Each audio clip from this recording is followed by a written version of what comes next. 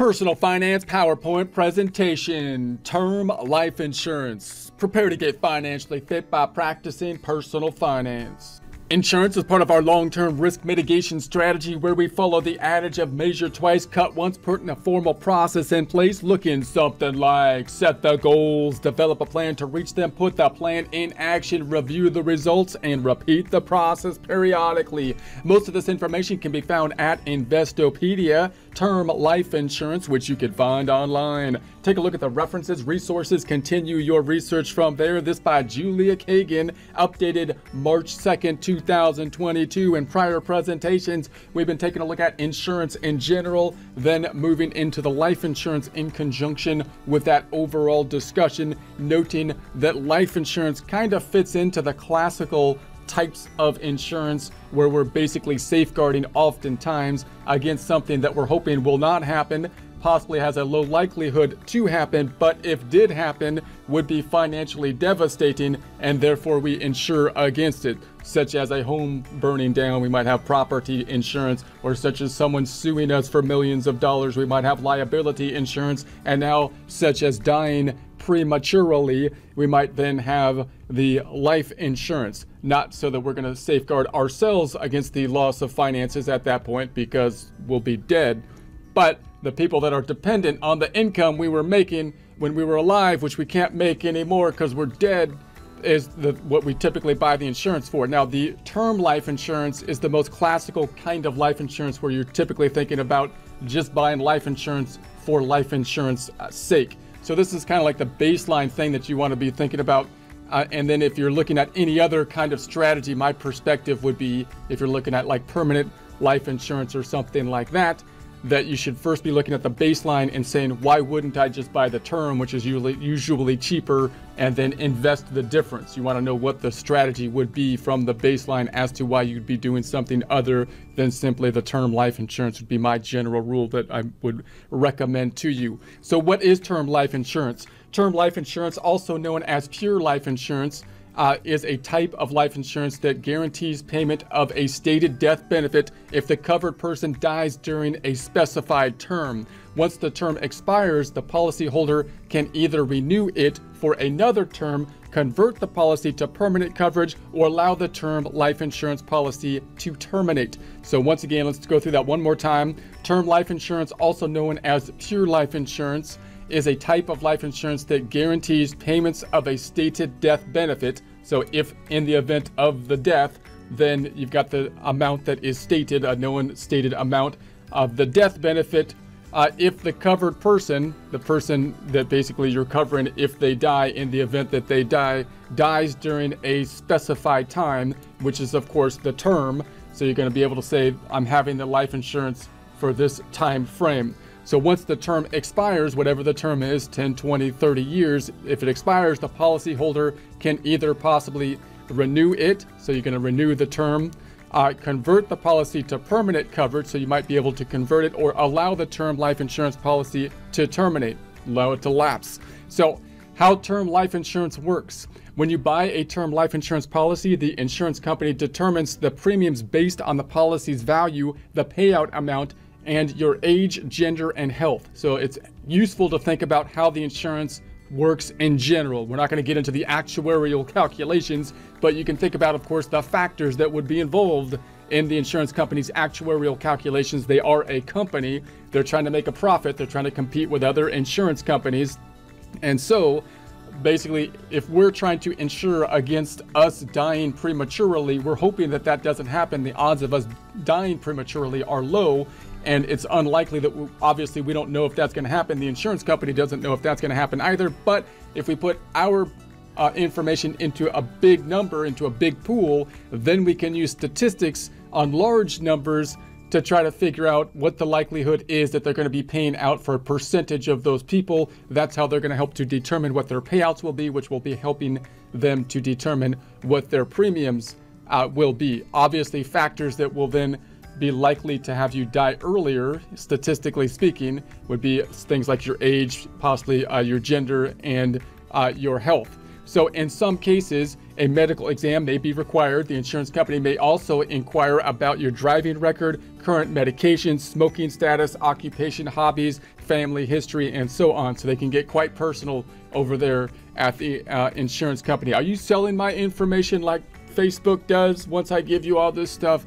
You know, I trust it more than Facebook. In any case, if you die during the policy term, the insurer will pay the policy's face value to your beneficiaries. This cash benefit, which is in most cases not taxable, may be used by beneficiaries to settle your healthcare and funeral costs, consume debt or mortgage debt, among other things. So obviously, at the point of death, you might have different things that you're trying to cover. What's the purpose of you trying to cover? You might have other people that are dependent on your income. You might be trying to cover basically funeral costs, which can be quite expensive, or any outstanding debt that would be out there, like a mortgage debt or other types of debt, for example. However, if the policy expires before your death, there is no payout, which is fine because then you lived, right? So that's not a bad thing, because then you're actually earning the revenue, and it's probably better to be alive and earning the revenue, even though you got to like work to do that and whatnot. So you're basically buying the life insurance as a mitigating risk to lower the risk, not necessarily to you because you'll be dead, but to the things that you care about, people that are dependent upon you at the point that you die prematurely. And if you don't die, well, then that's great. The insurance company doesn't pay out and you paid in and you still got something. You got a mitigation of the risk. So you may be able to renew a term policy at its expiration, but the premiums will be recalculated for your age at the time of renewal. So if you got like a 30-year policy, after 30 years, then at the renewal point, they might then have to do the recalculation given the fact that you're 30 years older at that point. So term life policies have no value other than the guaranteed death benefit. So you're buying pure life insurance. That's what they're calling it. This isn't like an investment kind of thing. You're not cashing it in. There's not a cash value. There's nothing. You're not going to be putting money into the an account or indexing it to some kind of fund or anything like that. There is no saving component as found in the whole life insurance products. Term life is usually the least costly life insurance available because it offers a benefit for a restricted time and provides only a death benefit. So the fact that you're buying just one thing, life insurance, then it's going to be cheaper than if you're buying multiple things like some kind of investment strategy and so on along with it. So for example, a healthy 35-year-old non-smoker can typically obtain a 20-year level premium policy with a $250,000 face value for $20 to $30 per month. Depending on the issuer, purchasing a whole life equivalent would have significantly higher premiums, possibly $200 to $300 per month or more, because most term life insurance policies expire before paying a death benefit. The overall risk to the insurer is lower than that of a permanent life policy. So obviously, you know, if you think about the payout policy, that's how they're going to be determining what the premiums are, and they can kind of figure what that will be on a big stats kind of numbers game. So the reduced risk allows insurers to pass cost savings to the customers in the form of lowering premiums. Now this, when I say it's a game, you might think, well, it sounds like a gambling game or a scam kind of thing. No, it's a business, so they're trying to basically figure out how much they're going to pay out, and they're competing with other insurance companies, so it would behoove them, it's good for them to lower their premiums, because that means that they're going to be more attractive than other types of companies. They can lower their premiums if they have accurate calculations on how much their benefits will be, and then they can determine what their profits will be and try to make a profit while being competitive. So interest rates, the financial of the insurance companies, and state regulations can also affect premiums. In general, companies often offer better rates at breakpoint coverage levels of the $100,000, $250,000, $500,000, and $1 million. Let's take a look at an example of term life insurance. 30-year-old George wants to protect his family in the unlikely event of his early death. So he doesn't think he's going to die, but he wants to be ready and help the people that are dependent upon him. He buys $500,000 10-year term life insurance policy with a premium of $50 per month. If George dies within the 10-year term, the policy will pay George's beneficiaries $500,000. If he dies after the term, after he turns 40, when the policy has expired, his beneficiary will receive no benefit. So I know what you're thinking, you know, that means the whole family is going to try to kill him like right at that last year. But if they do that, I don't think they get the benefit if that happens. But so that's how it works. You got the term, easy to calculate. You got the 10 years there, and straightforward on the payout amount. And so there it is. So if he renews the policy, the premiums will be higher than his initial policy because they will be based on his age of 40 instead of 30. So if he wants to renew it after the 10-year term, then he would have to renew it at that point where he's older by 10 years. If George is diagnosed with a terminal illness during the first policy term, he likely will not be eligible to renew once that policy expires. That could be a problem. Some policies do offer guaranteed reinsurability without proof of insurability, so you might be able to get a policy that kind of guarantees your ability to renew it, but such features, when available, tend to make the policy cost more. Obviously, if you were to say the term is no longer a term that's specific, then that's going to increase the cost of the policy. So you could say, well, what if I got a 20-year policy or something like that when I started it off, or those are the considerations that you would be making for the terms. So types of term life insurance. There are several different types of term life insurance. The best option will depend on your individual circumstances. The level term or level premium policies, these provide coverage for a specified period ranging from 10 to 30 years. Both the death benefit and premium are fixed because actuaries must account for the increasing cost of insurance over the life of the policy's effectiveness. The premium is comparatively higher than yearly renewable term life insurance.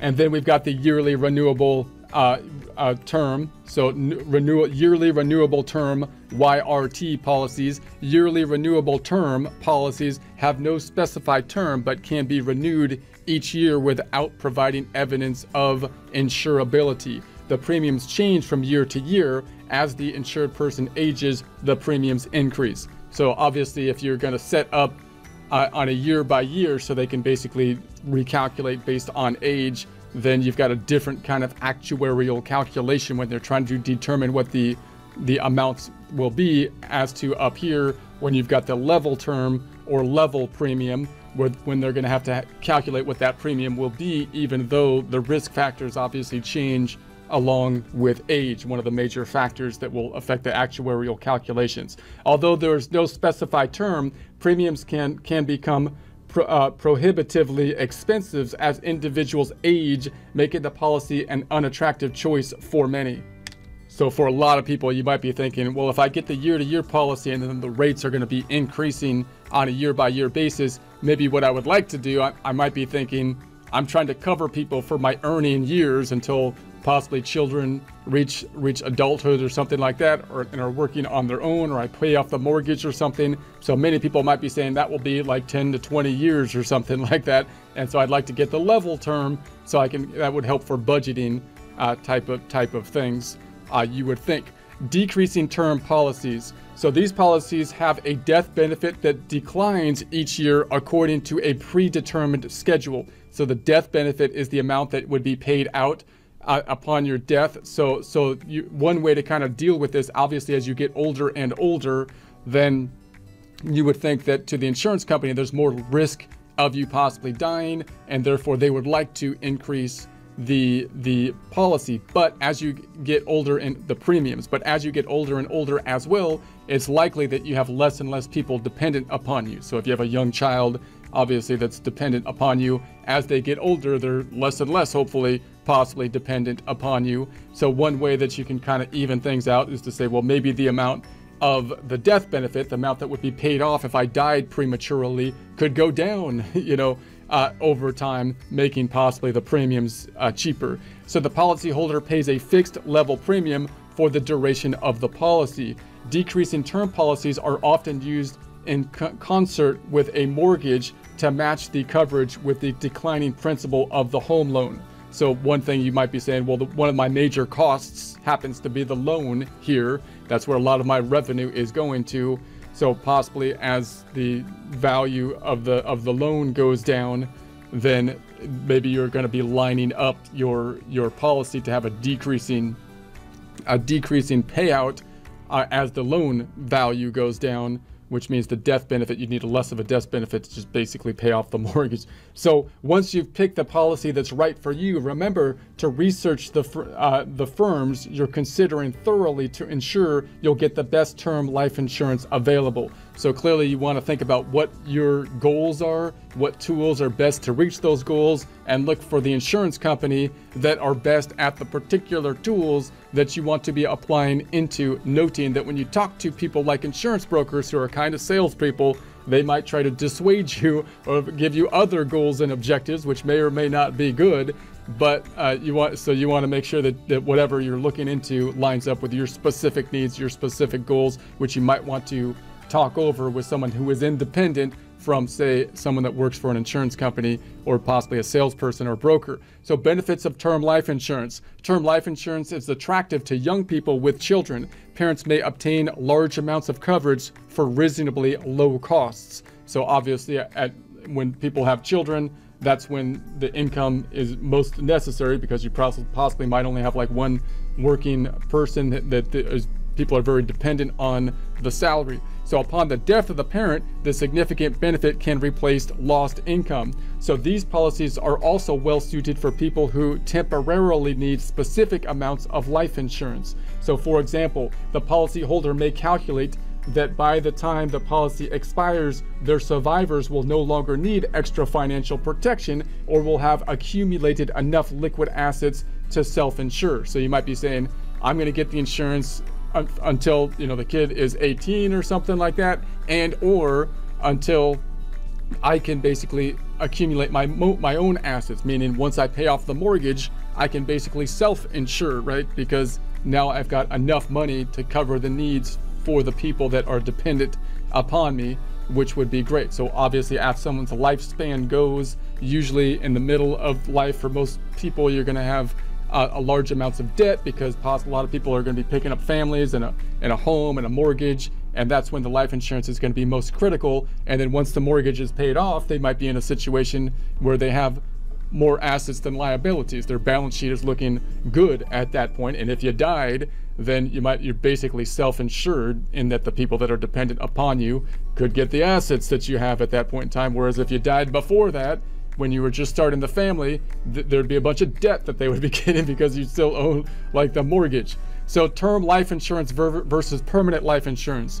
The main difference between a term life insurance policy and a permanent life insurance policy, such as universal life insurance, are the duration of the policy, the accumulation of a cash value, and the cost. The right choice for you will depend on your needs. Here are some things to consider. Cost of the premiums. Term life policies are ideal for people who want substantial coverage at low costs. Customers who own whole life insurance pay more in premiums for less coverage, but have the security of knowing they are protected for life. While many buyers favor the affordability of term life, they are paying premiums for an extended period, and having no benefit after the term expires is an unattractive feature. Upon renewal, the term life insurance premiums increase with age and may become cost prohibitive over time. Renewal term life premiums may be more expensive than permanent life insurance premiums would have been at the issue of the original term policy. Availability of coverage. Unless a term policy has guaranteed renewable policy, the company could refuse to renew coverage at the end of the policy's term if the policyholder developed a severe illness. So if you got 20-year term policy and the term ended, and you're like, maybe I still need the policy for some point, but now you've got a problem, an illness at that point, that could be that's going to be an issue typically to renew the policy. Permanent insurance provides coverage for life as long as premiums are paid. Investment value. Some customers prefer permanent life insurance because the policies can have an investment or saving vehicle. A portion of each premium payment is allocated to the cash value with a growth guarantee. So we'll talk more about this in future presentations when we focus in on these policies, but you got this investment component to it. So you want to make sure, and my question would always be, why wouldn't I just put it into the pure life insurance and invest the difference in an investment? And you want to have some rationale if you're looking at your insurance policy as an investment tool for that. Is there a tax benefit? Is there an estate planning benefit? So some plans pay dividends, which can be paid out or kept on deposit within the policy over time. The cash value growth may be sufficient to pay the premiums on the policy. There are also several unique tax benefits, such as tax-deferred cash value growth and tax-free access to the cash portion. So financial advisors warn that the growth rate of a policy with cash value is often partly compared to other financial instruments such as mutual funds and exchange traded funds. Also, substantial administrative fees often cut into the rate of return. So obviously they might be more expensive to administrate these more complex kind of policies. Hence the common phrase, quote, buy term and invest the difference, end quote. So if you talk to a term insurance person, that's going to be their theme. That's going to be their motto. It's a good one. So you want to have a rationale as to why you wouldn't do that. That would be the baseline. That's what you would do, I would think, unless there's some rationale, some goal that you have that would validate not doing that. So however, the performance is steady and tax advantage a benefit when the stock market is volatile. Other factors. Apparently there is no one-size-fits-all answer to the term versus permanent insurance debate. Other factors to consider include: is the rate of return earned on investments sufficiently attractive? Does the permanent policy have a loan provision and other features? Does the policyholder have or intend to have a business that requires insurance coverage? Will life insurance play a role in tax sheltering a sizable estate? Term life insurance versus convertible term life insurance. Convertible term life insurance is a term life policy that includes a conversion rider. So the rider guarantees the right to convert an in-force term policy or one about to expire to a permanent plan without going through underwriting or proving insurability. The conversion rider should allow you to convert to any permanent policy the insurance company offers with no restrictions. The primary features of the rider or maintaining the original health rating of the term policy upon conversion, even if you later have health issues or become uninsurable, and deciding when and how much of the coverage to convert. The basis for the premium of the new permanent policy is your age at conversion. Of course, overall premiums will increase significantly since whole life insurance is more expensive than term life insurance. So your ability to convert from the pure life insurance to the whole life, which kind of usually has this kind of investment component to it. So the advantage is the guaranteed approval without a medical exam. Medical conditions that develop during the term life period cannot adjust premiums upward. However, the company may require limited or full underwriting if you want to add additional riders to the new policy, such as a long-term care rider. What is term life insurance? Among insurance policies, term life insurance guarantees payment of a stated health benefit if the policyholder dies within the stated term period. Term periods may last anywhere from 1 to 30 years. Importantly, term life insurance policies do not possess monetary unless the holder dies within the term. However, term life insurance may be less costly than other life insurance options, such as whole life insurance. What is the difference between term life and whole life insurance?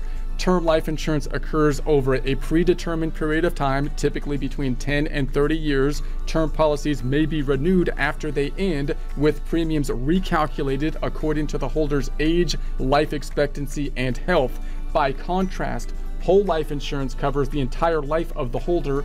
Unlike a term life policy, whole life insurance includes a savings component where the cash value of the contract accumulates for the holder. Here, the holder can withdraw or borrow against the savings portion of their policy, where it can serve as a source of equity. Do you get your money back at the end of a term life insurance policy? The holder will not will not have their money returned once a term life insurance policy expires if they outlive the policy, because you bought the ability to lower the risk. That's what you're purchasing. So meanwhile, whole life insurance premiums may cost as much as 10 times more by comparison. This is because the risk to the insurer is much lower with term life policies.